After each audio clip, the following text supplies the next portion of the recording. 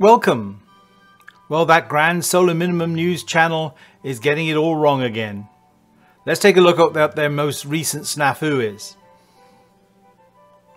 Well, they're trying to get into the prediction business. They're trying to predict sunspots.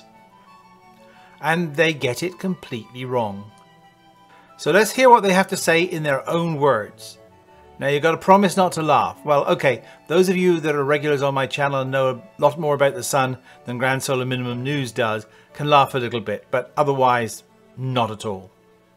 And once again, guys, no sunspots for today, and that will now put us at 47 days without sunspots in 2019.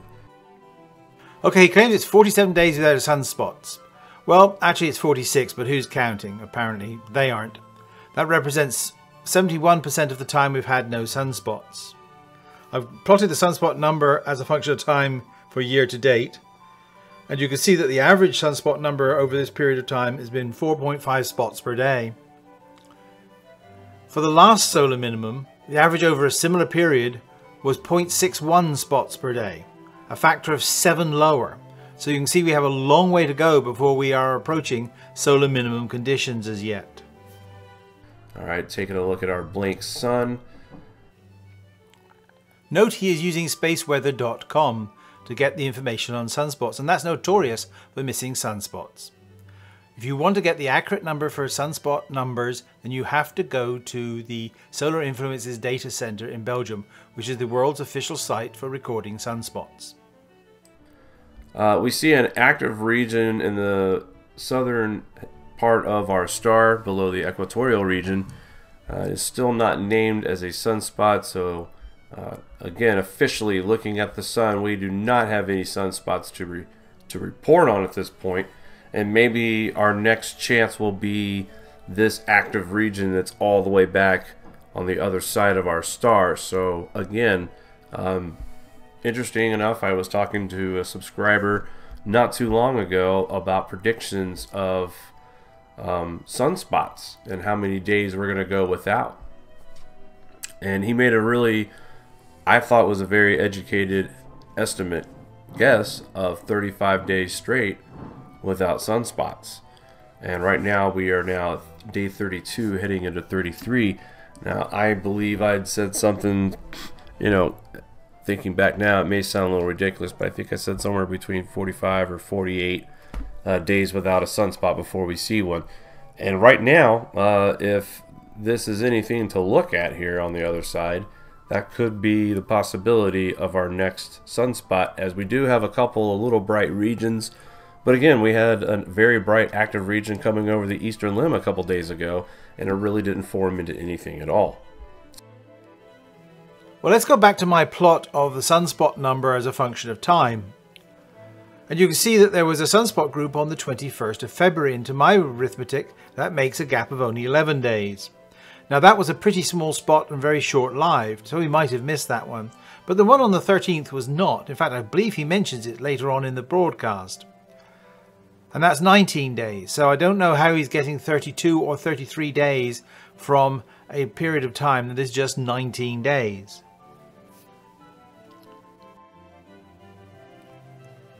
While they were patting themselves on the back about how quiet the sun was and how this was definite evidence for us slipping into a grand solar minimum, the sun was doing exactly the opposite. It was producing sunspots. I'm going to show you 3 movies, one from SDO HMI, the white light movie, where you can see the sunspots and see how early they appear.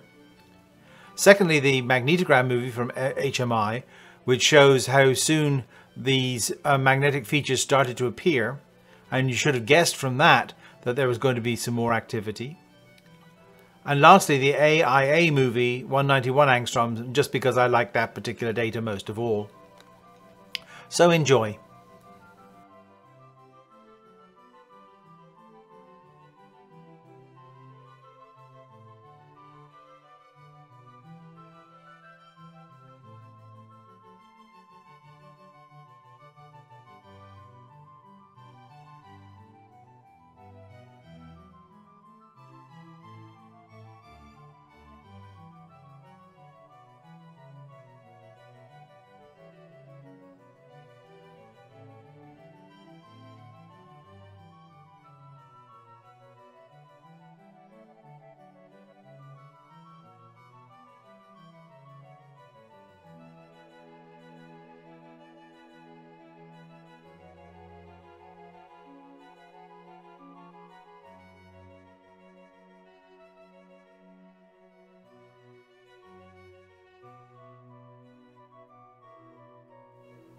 The first sign of any sunspot activity was at 10 UT on the 4th of March.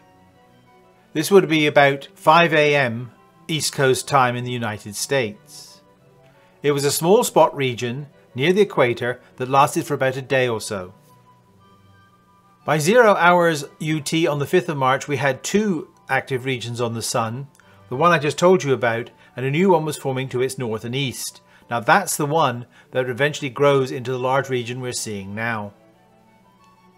The situation now is that the first region has disappeared, but the region to the north has now grown significantly and is liable to continue to grow for a time being, although at the moment there doesn't seem to be any hint of any flares going on in it, but that's always a possibility if the growth continues. So to summarize then, apparently grand solar minimum news can't even count the number of spotless days. They seem to omit sunspot regions to support their grand solar minimum narrative. And while they were telling all their viewers that there were no sunspots on the Sun, thus proving that there was a grand solar minimum on the way, we had not 1 but 2 spotted regions on the Sun, which they apparently didn't notice.